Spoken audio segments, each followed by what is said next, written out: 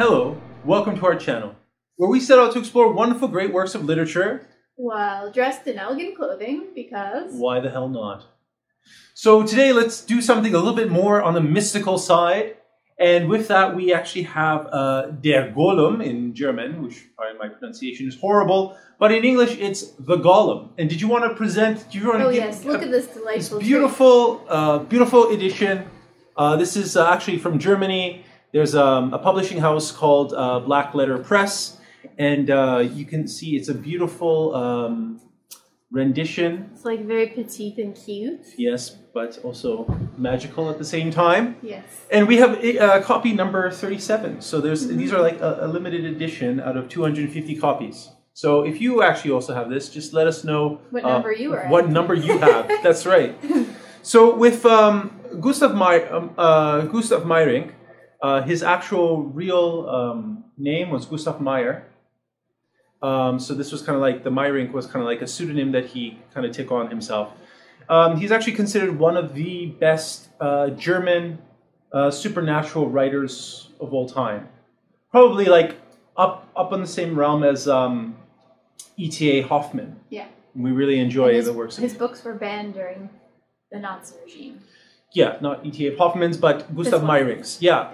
And yeah, I think he was like very much like critical of sort of the positions they were taking in their militarization and all these different things. But he was also fundamentally known for his interest in the occult and various forms of mysticism.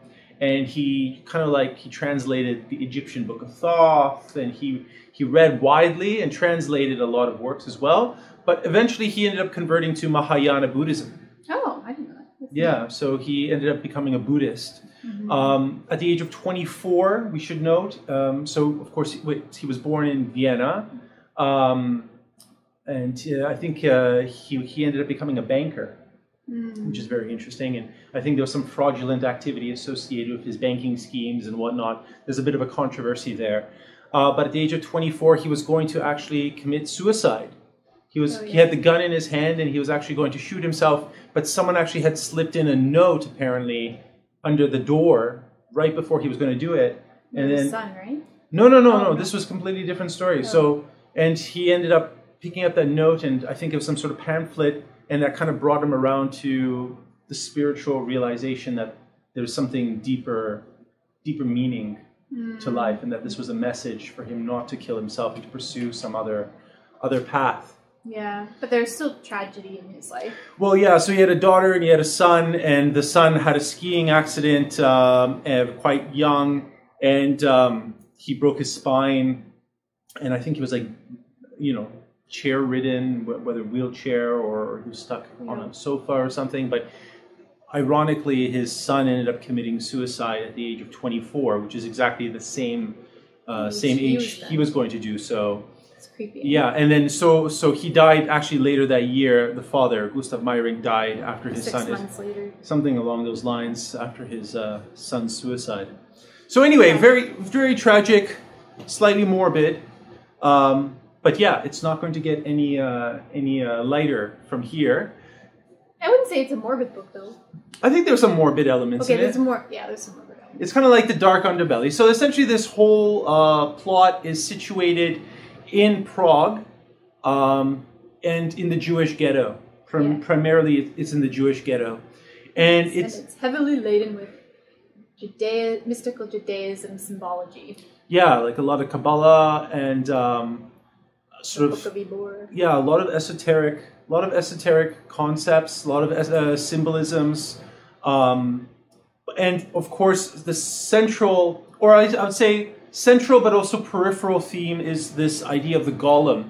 And if you go back to Jewish lore... Not the Lord of the Rings Golem. Not the... Yeah, although probably it was... Tolkien was probably influenced... Probably was influenced by that older tradition of the Golem. But the ancient Jewish notion of the Golem was, I think from like, the Middle Ages, was that one of the rabbis, by breathing in sort of the divine words upon a piece of clay molded in the shape of a human being, kind of like a little homunculus, that he was able to animate it with life, and that it was be able to have a life unto its own.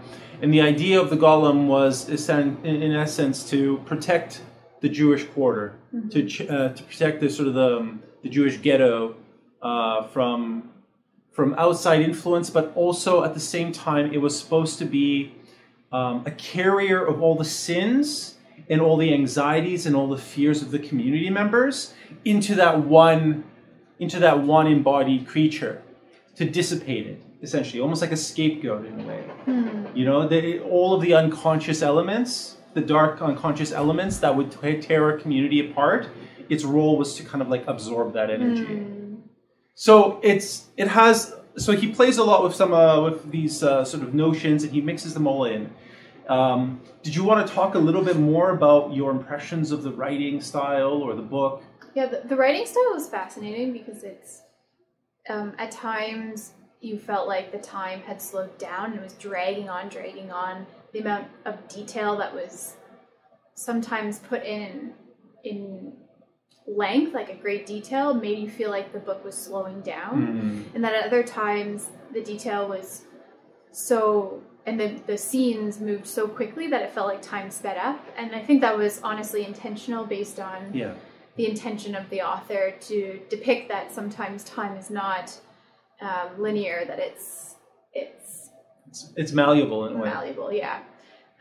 So that aspect of it was very interesting. I don't think I've read too many novels that plays with the time to that degree.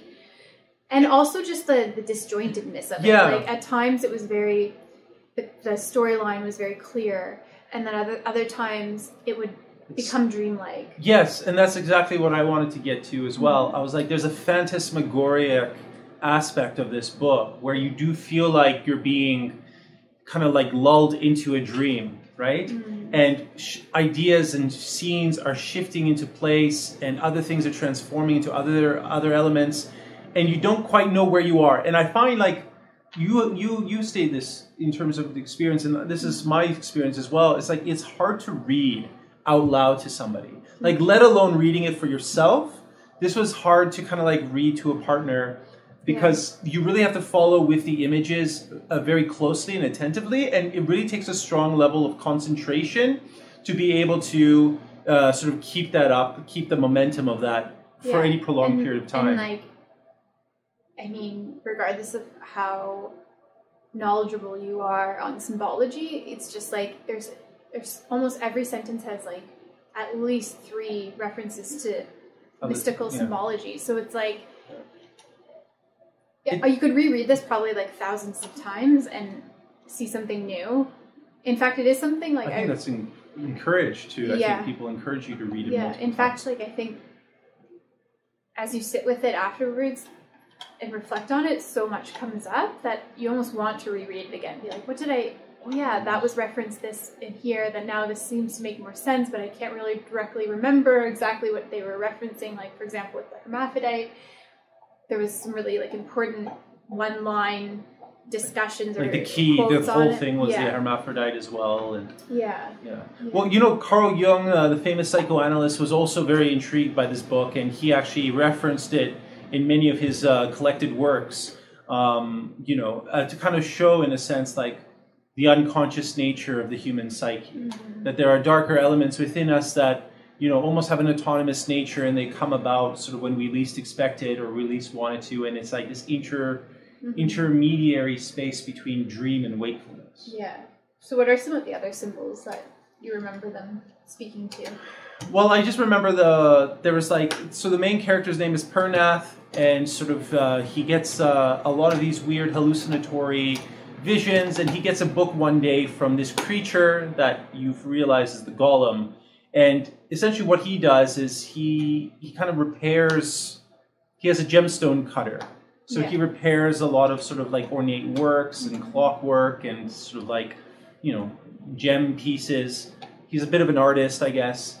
And, you know, when he opens up this book, he gets this almost like, we were talking about the imaginal realm, this idea of a realm that is an intermediate between, you know, the world that we inhabit and sort of the fantastic, right? That's the imagination is the bridge between what we consider real and the real with a capital R, right? Like a trance, like dreamed. Yeah, and like these entities, these women are dancing in front of him as he's reading these pages in this open book, and it just becomes like this vision he sees, right? Mm-hmm. And it kind of like unfolds, and he starts to blend into this golem, and the golem blends into him.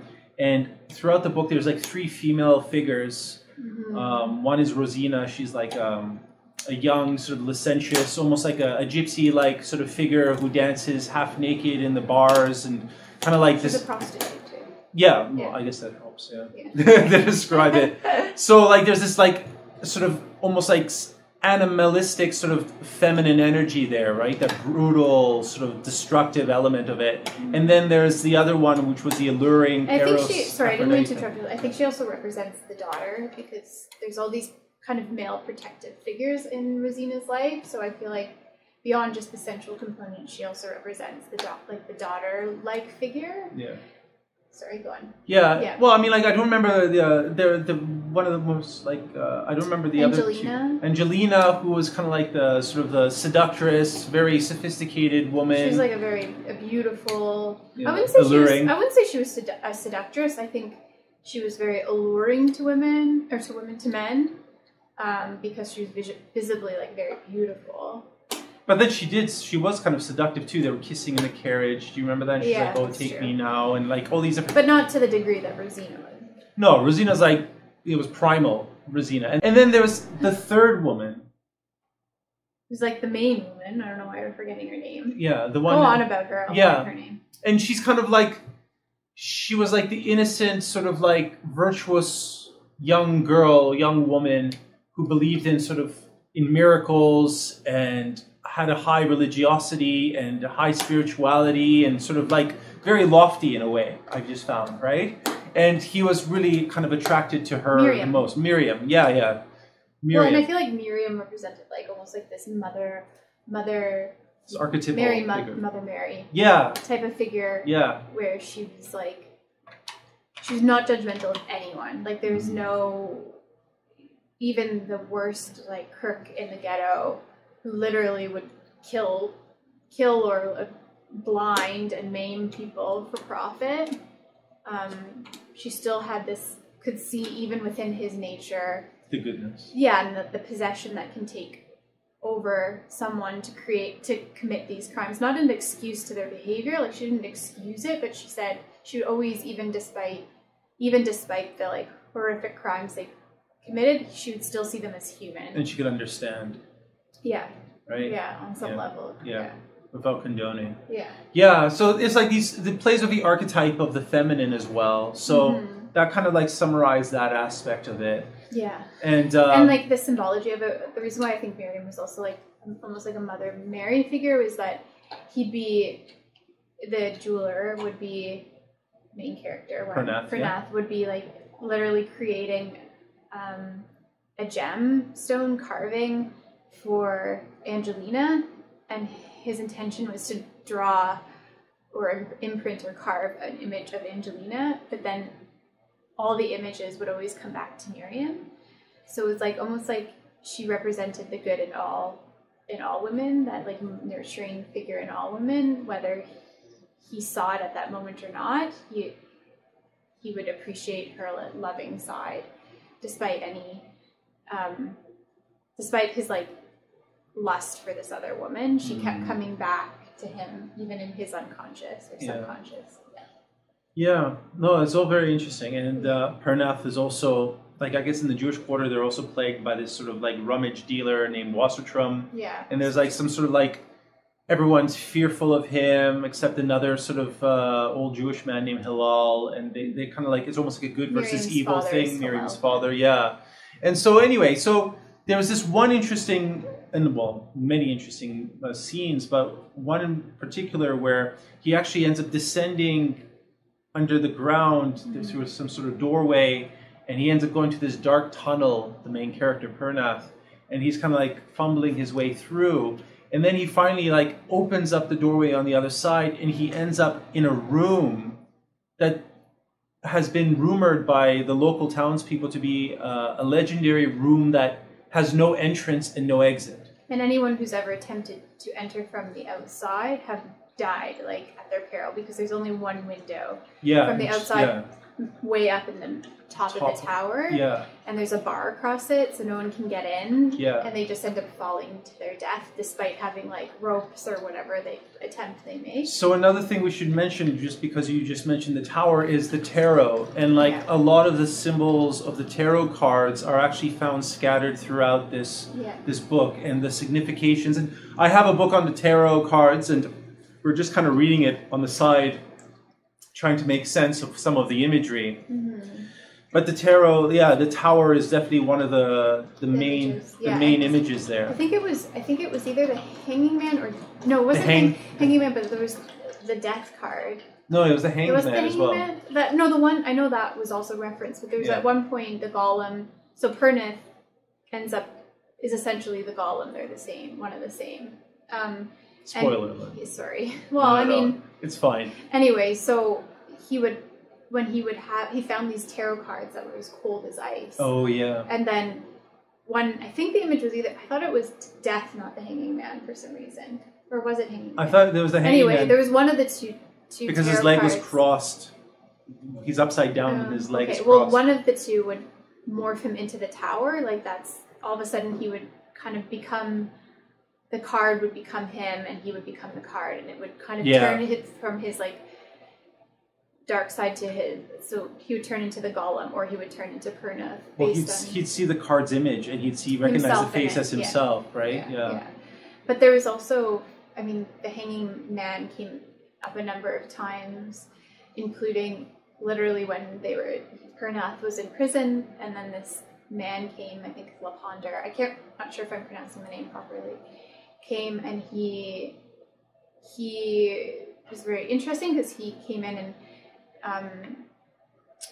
Pernith was being convicted wrongly of murder, and this Laponder comes in, and he's this, like, they describe him as being this, like, small, almost angelic, like, face of an Asian gentleman, slight figure, very feminine, delicate looking. Yeah.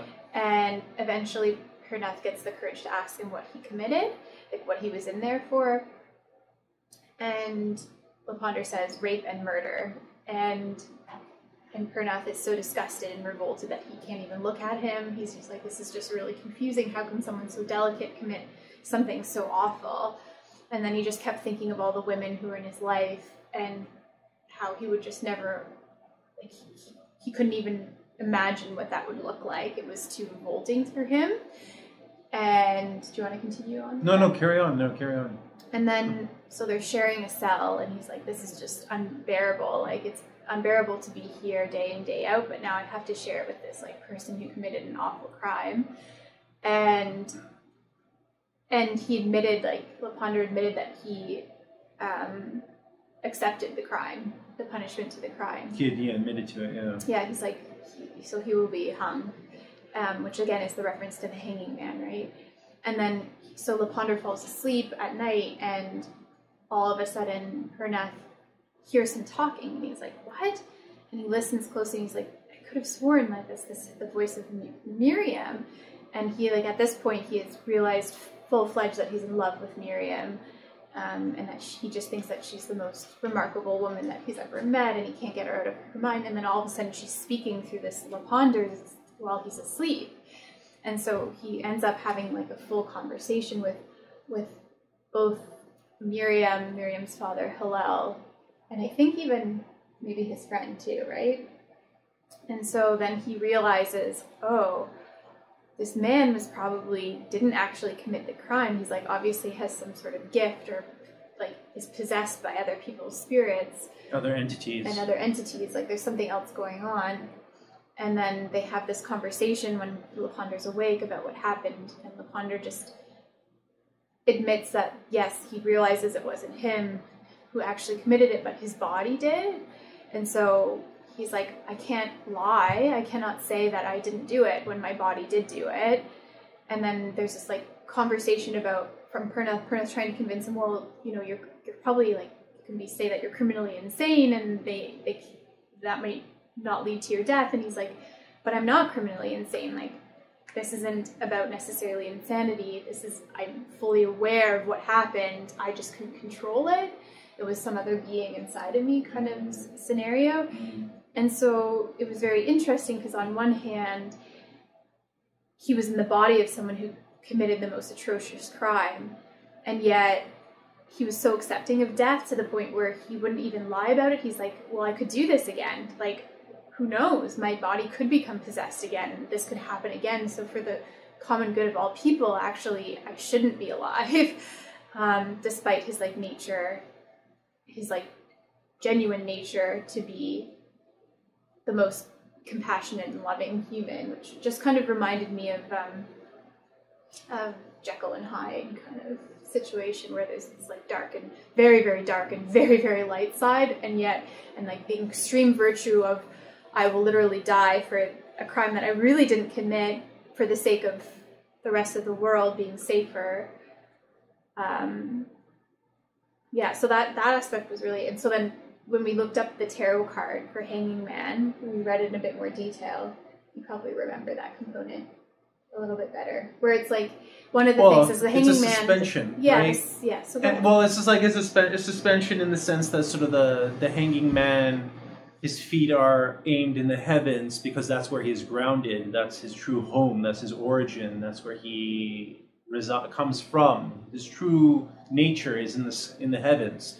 And the head, the part that we think and we use thoughts and kind of like contemplate and try to like analyze our logical parts of our brain, it's the head. It's the part that is associated with the ground. Mm-hmm. It's the part that's associated with the sort of the lower aspects. And so it's kind of like this also goes back to Plato as well, where the idea is that like human beings are inverted images, mm-hmm. that we are literally upside down because we are essentially like plants where our roots are actually, we're inverted trees in a way. Mm-hmm. Like our roots are in the heavens and our flowering and mm-hmm. final blossoming is down here below. Our manifestation is down here below, but our roots are actually above. Right. And so, So I think like the point of what I was saying to that is that Laponder really did embody this Hanging Man, because even though he wasn't the typical human in the sense that, usually we're conscious of the things we do to some degree. He detached in a way.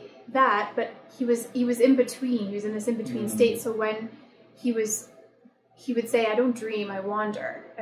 So he was literally in this, what I think, liminal stage. I imagine this imaginal realm. Yeah, suspended almost between suspended between, and you're not really sure. Like, so when Pernath was speaking to Miriam's voice through Laponder, you don't know whether this is reality or are they speaking in a dream together. And she said at one point, I'm asleep, I'm alive, I'm not dead, I'm asleep. And so they're speaking through a dream, and she's describing, when he wakes up, Laponder remembers everything that he saw through the eyes of Miriam or whoever he was speaking to. And so he described them being in this building and that the building was on fire, right? And so anyway, you're like, is this just a dream that the building's on fire? Is this reality? Are they in a place where the building is on fire? And then later on, at the end of the book, there's a character that is an old man, right? An old man, but looks just like Pernath, who in one flicker of time knows everything about what Pernath experienced. I'm not going to go into too much detail about that. Yeah, it's complicated. But essentially, he sees what Pernath saw in that dream of seeing the building on fire. So he goes and he goes to the actual building where Miriam was supposedly in and asks historically, was this building ever on fire? And they're like, no, it was never on fire. So then you wonder, like, how much of this is, like, how much did Miriam even really exist? Was this just part of this imaginal mystical realm? Or what did she really exist, but part of her also existed in this dream state? Like, did Pernith really exist? Was he just the Golem? Like, you don't really ever know. It actually like inserts more questions. Yeah. So you're like, now I need to. That's what I'm saying. That you need to like almost reread it. But I found the hanging man aspect interesting because he's only able to communicate with other people when they're maybe perhaps in a dream state or in the magic. Like maybe he's not actually speaking with real humans. Maybe he's speaking with this imaginal realm, right? And so that when we read the hanging man card in the tarot, the description of it was the embodiment of really what is human, which is this in-between of reality, a constant in-between of reality and the imaginal. Yeah. And I just thought that was kind of him perfectly because and also it depicted that you can be both good and evil kind of within the same, that's human nature. We're never truly 100% virtuous or truly 100% evil. We're always both. And I thought it was just such a perfect imagery of the hanging man suspending between the two reality. Yeah, absolutely. That's actually very true. And then there's also like the Jungian aspect where he was just saying like, these psychic entities have autonomous natures. Despite what you or I may want to have happen, sometimes you fly into a rage. Or you feel overwhelmingly sad for like no apparent reason. And so like how many times have we heard the saying, sorry, like it just came over me. Yeah, something came over me, right? Or, the language covers it in, a considerable detail, but it's just like, overwhelmed, flooded with tears. Like all of these different things actually like intimate that, emotions happen to us, thoughts happen to us, ideas happen to us. It isn't us that produce them. We are simply almost like the filters by which they manifest into the world. And so that's a deeply esoteric notion of human psychology. But even to this day, like there is no definitive answer whether you want to take a materialist perspective or a mystical perspective. It's in a way they're both conjoined. Yeah, and I think a component of it too is also playing, like there's lots of characters who are playing with this idea of like trying to control our human feelings and notions, like Wassertrum trying to, he was in love with his wife deeply, or not, maybe they were never married, were they?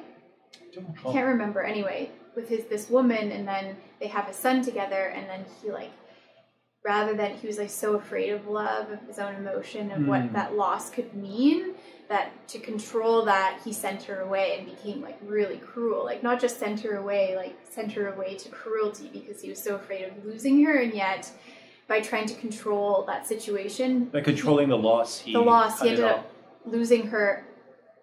Like not even that, but also the respect of his son. Like he lost way more than.